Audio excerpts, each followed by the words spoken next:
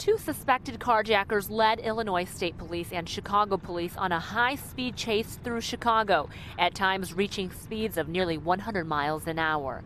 The getaway car was far from discreet, a lime green Mustang, stolen from two men in their 20s at gunpoint last night on Chicago's South Side.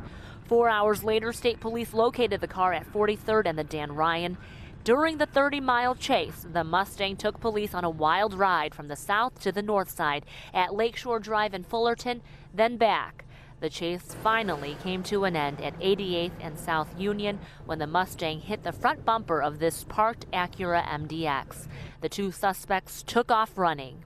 They jumped the fence one of the yards here, and I saw the news feed where they were like in the alley. I could see the back of my garage from over there. Police with canines began a search of the area with a helicopter overhead. It wasn't long before they found the two men and arrested them. I'm just glad it ended.